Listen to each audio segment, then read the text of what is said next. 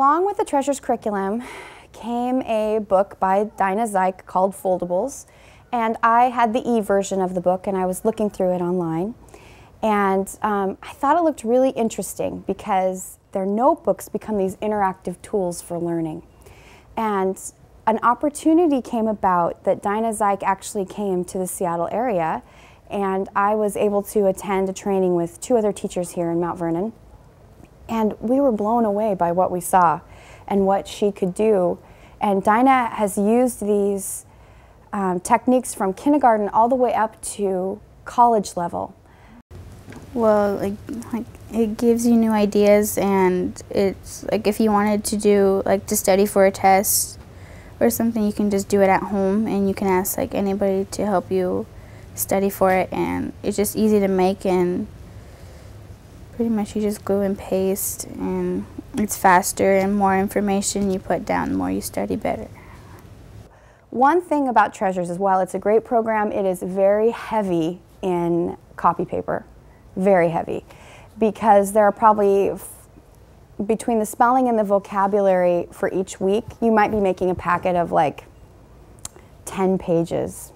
Last year with the foldables that we used, we could take the 5 weeks of work and put it into one spot. We have science journals, math journals, reading journals. And so what I was thinking is it gave the kids one place to go instead of two different places, like here's your foldable and then here's your spiral notebook. So instead, using Dinah's ideas, I turned their spiral notebook into their foldable. 6th graders sometimes have trouble with organization. So it's nice that they know where their spiral notebook is and how to access it. The foldables have helped increase student engagement in my classroom in that it gives the kids a really good study tool for them to flip back and look at key concepts throughout the unit. Over this term, I'd been really not happy with a lot of how their spelling scores were turning out. So I took some of the key words and concepts and turned them into a foldable.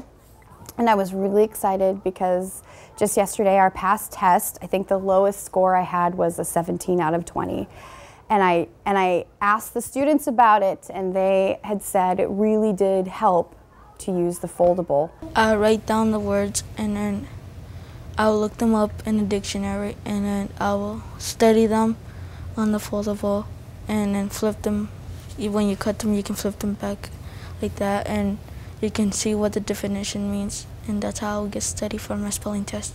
We deal with some very high-level vocabulary with Treasures, and words maybe that English-speaking adults don't use every day, like sheepishly or quarantine. And so to try to translate that into kid language, I think the foldable does that nicely.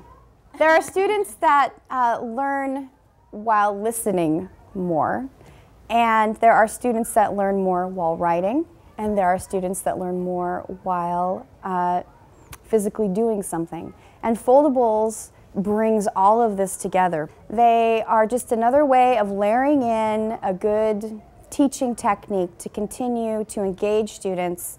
And I think it also creates fun in the classroom, because for 2 minutes or something they are able to cut and glue, which for 6th graders probably reminds them back to when they were in 1st grade. But then that cutting and gluing turns into a study tool. And I guess my goal is, as I'm teaching these techniques to these students, I would love to see them carry it through as a study skill, because I believe it's a skill that you can use, just as Dinah Zeik said, from kindergarten all the way through college. And I would like to see all of my students using it in college.